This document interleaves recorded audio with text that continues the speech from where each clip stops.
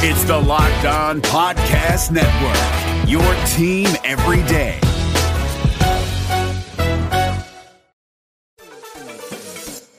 In sports, the scoreboard doesn't tell the full story, but Netflix does. Stories about dads who happen to be world-class quarterbacks and a battle for the heart, soul, and direction of the multi-billion-dollar business of F1. Whether you're a diehard fan or you're brand new, Netflix has the stories for every type of fan. You can watch these incredible sports stories like Quarterback, F1 Drive to Survive, Untold, and many more now on Netflix. The NHL newsreel continues to be dominated by Canadian teams, so we're taking a look north of the border at the Edmonton Oilers, Ottawa Senators, and Toronto Maple Leafs, all for varying reasons, all for the impact on your fantasy hockey squad. Thank you for joining us for the Wednesday episode of the Locked On Fantasy Hockey Podcast. Let's get this paper. Your Locked On Fantasy Hockey, your daily podcast on fantasy hockey. Part of the Locked On Podcast Network, your team every day.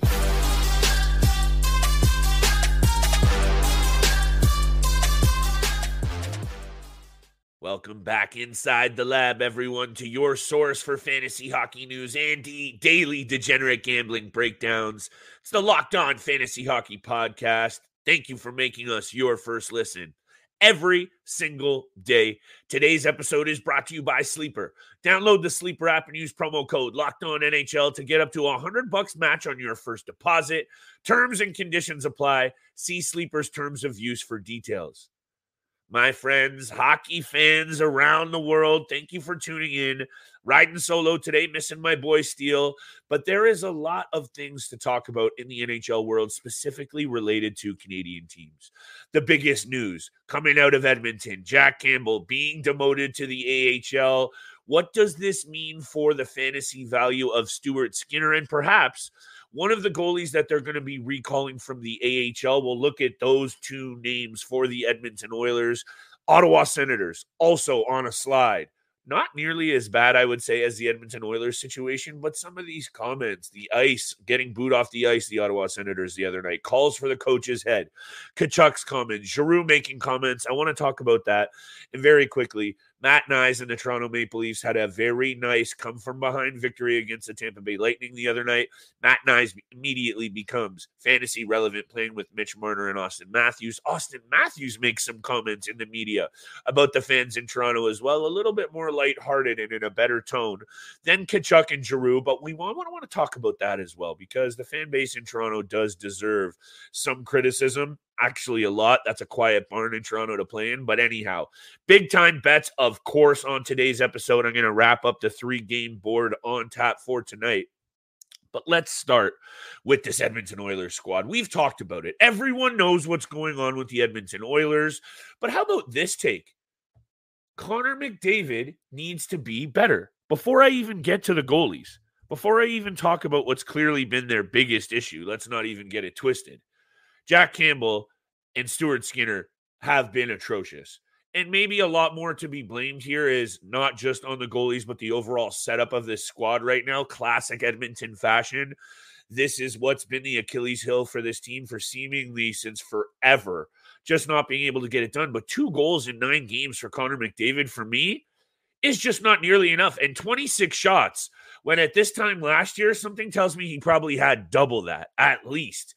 He's got to be better. And as much as, yeah, of course, this is on Jack Campbell and Stuart Skinner in a very big way, this is on Connor McDavid as well. He needs to be better, and this team overall needs to be better. They send Jack Campbell down.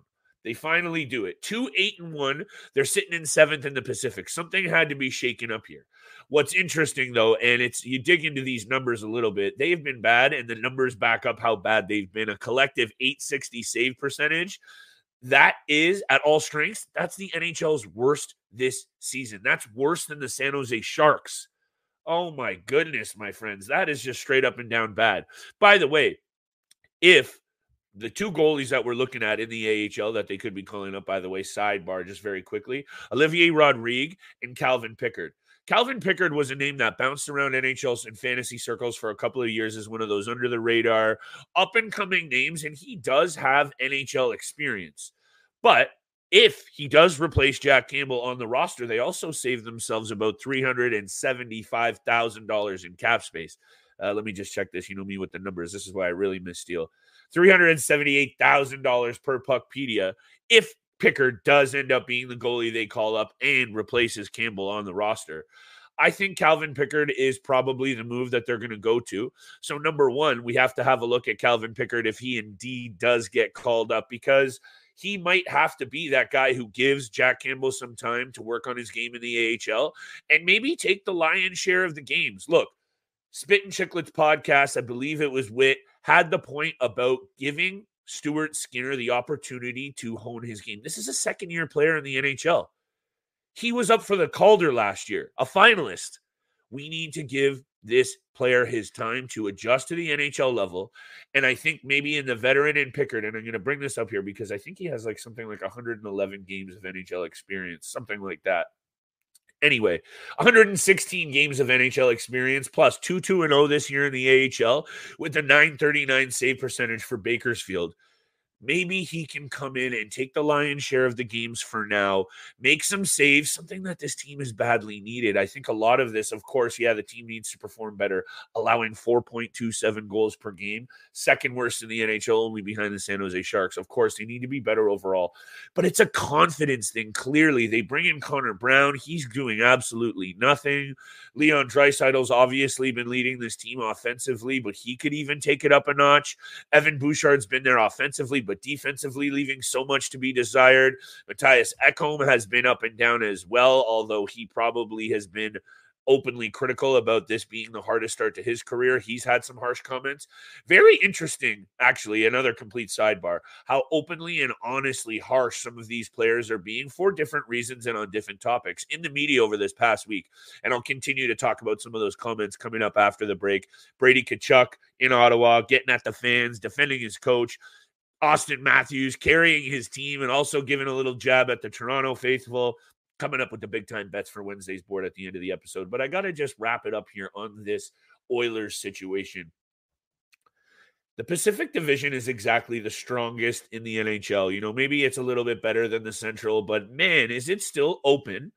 But at the end of the day, where they're sitting right now, let me just bring this up. 2-8-1 and 7th in the Pacific. At some point, they're going to start running out of time in a hurry here of making up games. And when I look at the standings overall, that is something that, honestly, sooner than later, if they don't figure it out, it's going to be a real issue for this team. Right now, 5 points. So let's say you're looking at the Anaheim Ducks in the 4th spot. Right now, you are 9 points back already. Yeah, it's Anaheim, and yeah, it's still early. But this is going to catch up to this Edmonton team very quickly, and I wanted to just leave it at this. Connor McDavid is a loyal Newmarket boy. He is only going to put up with so much losing for so long. It's just going to be a straight up fact. If this team continues to squander his prime, a guy this good, I'm sorry, he's not going to stick around long. I don't know where he's going to go. I don't know how that shakes out. I don't know if and when that even happens, of course. But you can't help but feel this is just a really, really awful situation in Edmonton. And at the end of the day, I'm taking a look at Calvin Pickard if he comes up. Jack Campbell is a must drop right now for sure. Of course, he probably already was a couple of weeks ago. That's obvious. I'm not fully ready to give up on Stuart Skinner just yet because he has, in his small sample size, put up strong numbers, 37, 24, and 6 in his career, 908 save percentage. He is only 25 years old, and he only has 70 games of NHL regular season experience under his belt. AKA, not ready to give up on the kid yet. I'm getting close to being ready to give up on this NHL squad called the Edmonton Oilers that's looking more of like an AHL squad these days. Last point, what's interesting is the odds up on FanDuel. Shout out to FanDuel Sportsbook, by the way. The Edmonton Oilers still have the 8th shortest odds to win the Cup. They have better odds than the New York Rangers. I don't understand. And the Tampa Bay Lightning, they're more favored than those squads. So clearly, Vegas isn't ready to totally sell ship on this squad either, which might be a little bit of a time to sprinkle a couple of bucks on the Oilers.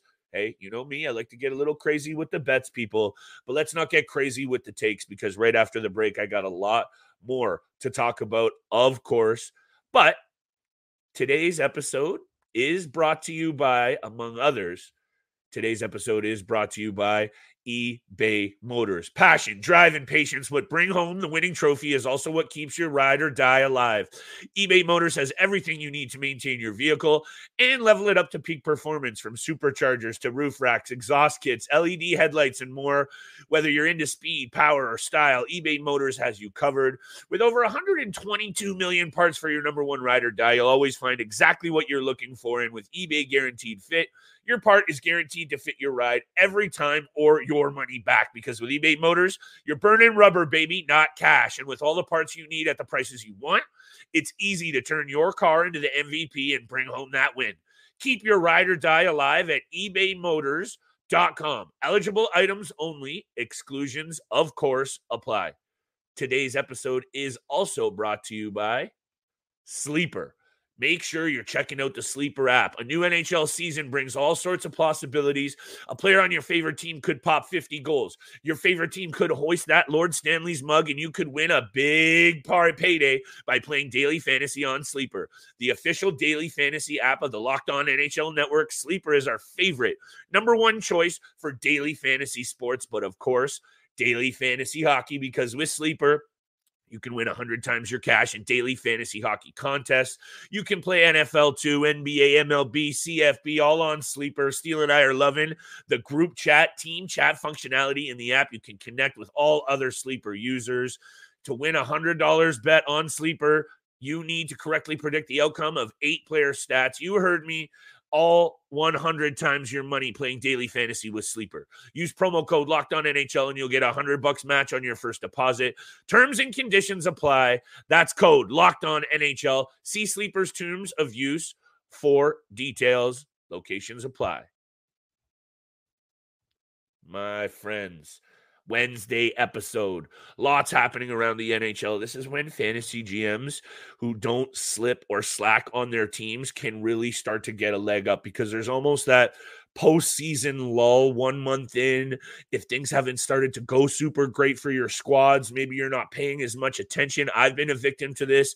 Stay focused, stay tapped into the pod, do your research, try and watch as much hockey as you possibly can. Highlights help. Do the recaps on YouTube on the NHL channel is a really good source to get your news in early, while you're firing off those morning emails. Maybe pull that up in the background alongside your boys on the Locked On Fantasy Hockey podcast. By the way, thank you for making us your first listen. We are a part of the Locked On Network, where you can check out NHL, NFL, CFB, all the coverage you need, your team every single day. Shout out to Locked On, but shout out to what's happening with some of these Canadian squads. That's what we're going to continue to look at. Ottawa Senators. Look, I'm a Toronto Maple Leafs fan. I want to see all Canadian teams succeed to a certain degree. Although the Ottawa situation is really starting to get out of hand from an off-ice perspective. When you look at it compared to the Edmonton Oilers situation, I actually don't think there are too many parallels, aside from both teams being not where they want in the standings. The Ottawa Senators, to me, have a lot more going for them in the immediate future. Will you want to say that the Edmonton Oilers overall still have more expectations and should be the better team at the end of the season? Sure. But I think right now, the Ottawa Senators are only 6 points removed from third place, 7 removed from second. I understand lately they've not been playing well. 4-6 in their last 10 games. They sit at the bottom of the Atlantic Division. The comments from Tkachuk, the calls for DJ Smith's head, the head coach in Ottawa, they're being booed off the ice. I actually understand it, and I don't know if I'm fully here for the take that Brady Tkachuk comes in and, he defends Smith. I get that, but let me hit you with this quote. The constant booing and nonsense from the crowd tonight, I understand they're a passionate fan base. I understand it. I love it. But when you face adversity, you don't turn your back on the guys out there. We're playing hard. I know it's frustrating, but it's not like we're giving up out there. Look, this is Canada, Brady. They are going to get on your case, and there's an easy way to make sure that they don't boo you. Win games. And right now, this Ottawa Senators team, look, they're dealing with a bad hand to start this year. All of the off-ice issues with Shane Pinto, the injuries, the coach, getting calls for the coach, Pierre Dorian, the Dadonov, they're going to lose that first-round pick for that debacle.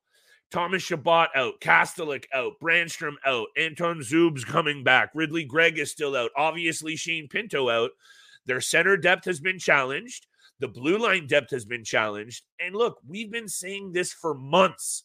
The Atlantic Division is much improved. Detroit is much better. The Sabres are full of offensive killers. Toronto is having its struggles, sure, but they still obviously can get it done. Big win from them against the Tampa Bay Lightning the other night. I'm going to get to that in a hot minute. But the Ottawa Senators need to figure it out in a hurry, much for the same reasoning that I was just explaining in Ottawa. Leapfrogging teams in the middle of the season is not a situation you want to be in. Can it happen? Mathematically? Of course, and it's still early. I'll say it again. But that is not a situation you want to be in to get fantasy value. Number one, you want to be being careful of your fantasy investment in some of these teams that are off to bad starts. That's number one and obvious. But number two, just from an overall standpoint in the NHL standings, that's not how you play this game to get into the playoffs, obviously. Claude Giroux also coming out the next day saying basically the similar thing, defending their coach. I get that, and I respect it. But going at the fans for booing you off the ice, I get it. It's a rough ride, and I understand. They're 4-5. They're hovering around 500. But the nature in which they had lost a number of games, let me just bring that up in a sec, because I get it. So one win in their last 6 games, and that was against Pittsburgh. Losses to Tampa and LA, that's tough. Getting blown out by Buffalo, tough. Lost to Detroit at 5-2. That's ugly. And then they start the season on a 3-game win streak, aside from, I think they opened the season with a loss against Carolina. Anyway, they've been up and down. They need to be a lot better. I think we haven't even seen this whole team complete yet.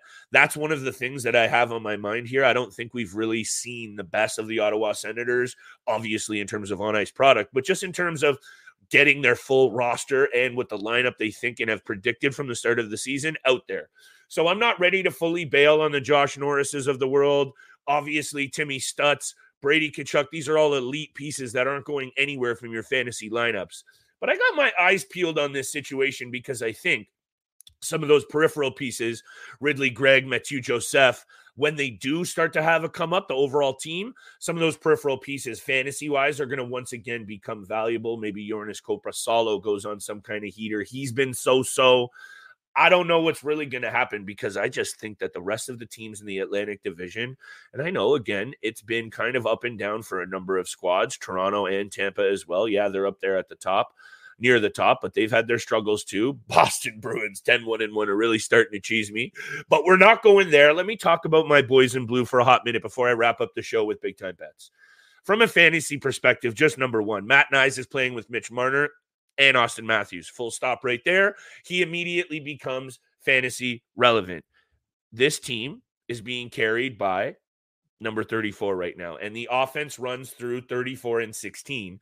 So if Matthew Knies is getting the run out right now with those two guys, you need an offensive bump. You got to be going out there right now. Also, only owned at 26% on Yahoo and 40% on ESPN. So he's probably out there. Go out there and grab yourself a piece of Matty Knies, because if you take a little dig into his numbers, bit of a slow start to the year. He looked really good last year in the playoffs, fitting right in the top 6. He's got good hands. He's got a nose for the net and great puck sense. Those are all things to make an NHL winger a very productive one, especially when you get to play with the likes of the two guys that I just mentioned. How about 8 penalty minutes? How about 18 hits? 4 block shots, 3 goals, and 4 assists. The ice time is on the rise. You got to go out there and grab yourself a little piece of Matty Knies while he's still out there.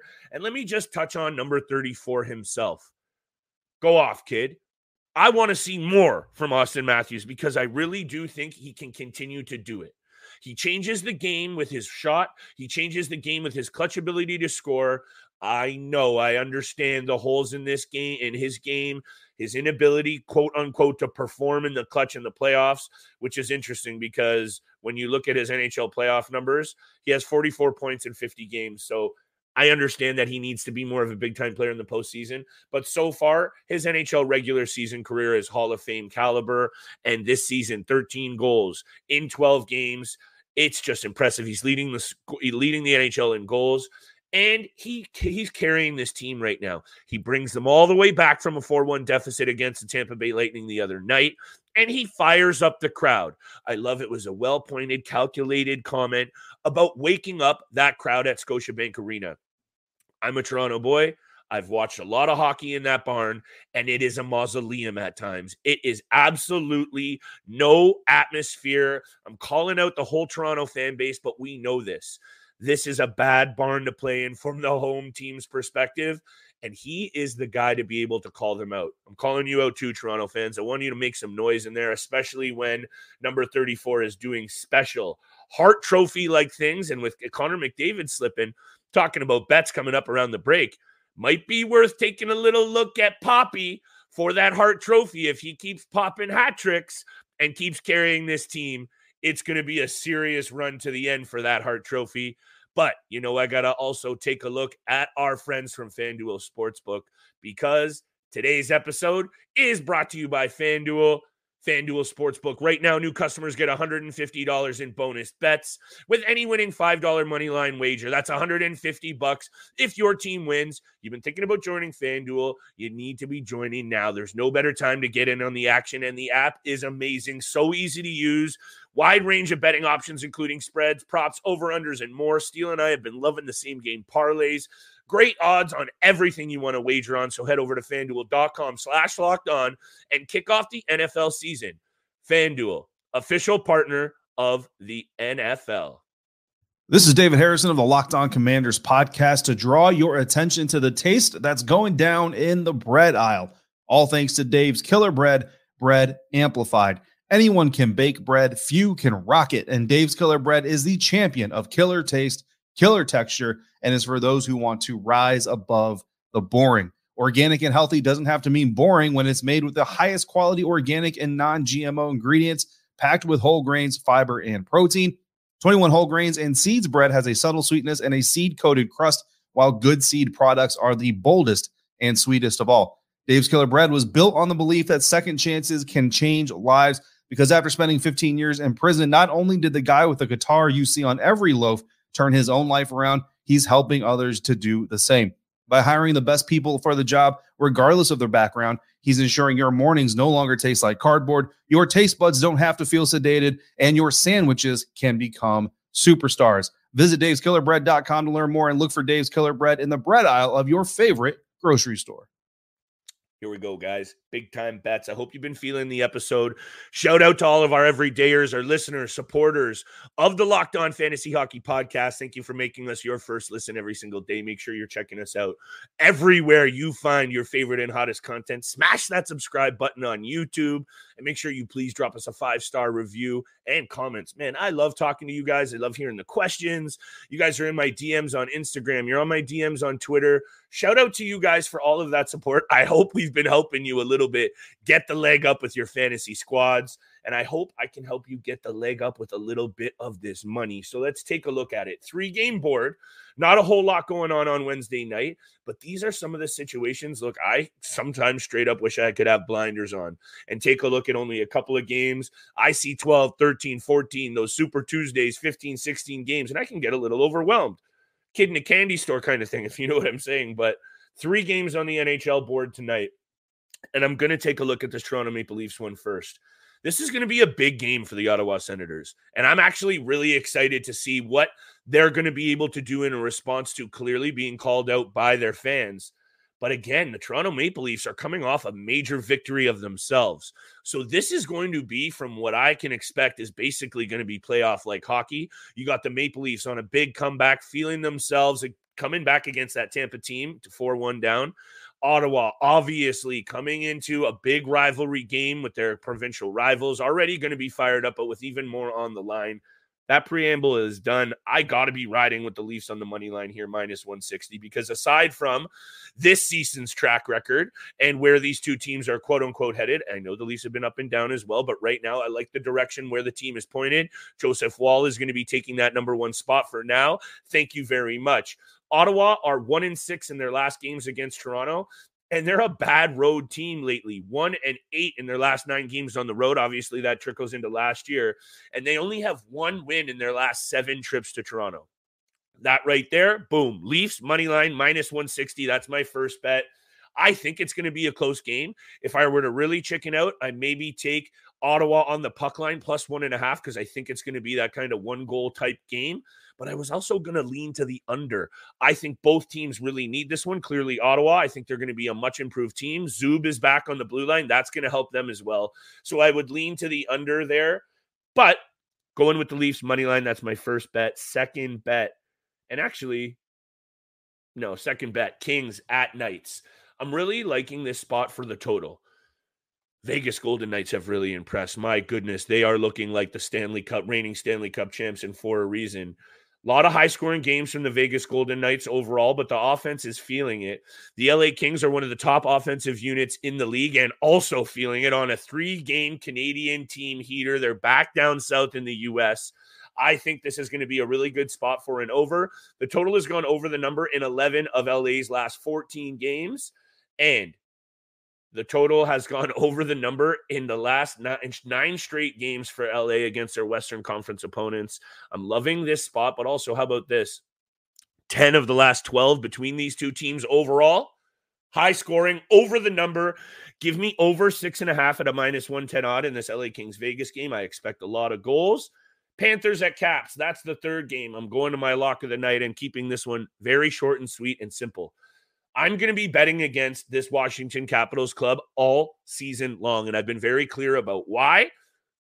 Florida Panthers also 8-2-0 in their last 10 against the Washington Capitals, including 6 straight wins. However, the Florida Panthers aren't exactly the greatest road team, so I'm a little bit nervous about that angle.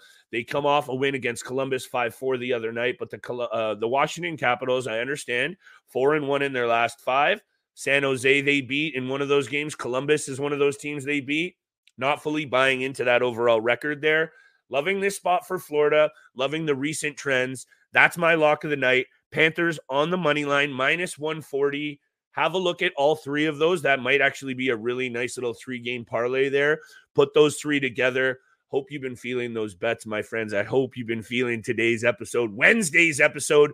Thank you for joining me for the Locked On Fantasy Hockey Podcast. Make sure you continue to check us out Monday through Friday, 7 a.m. in the morning on YouTube and across all platforms you find your favorite and hottest content.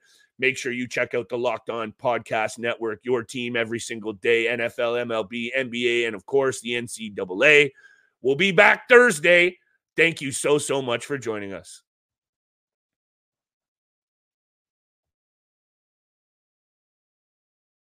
JamesAllen.com is the online destination to easily design a customized engagement ring and save up to 50% compared to traditional stores. You pick a diamond, whether it's lab-created or earth-created, James Allen has over 200,000 conflict-free stones. Then you pick your ring setting and metal. And if you need some help, they have real-time diamond consultations available, where an expert can walk you through it all. Get 25% off your order at JamesAllen.com, code LOCKEDON. That's JamesAllen.com, code LOCKEDON.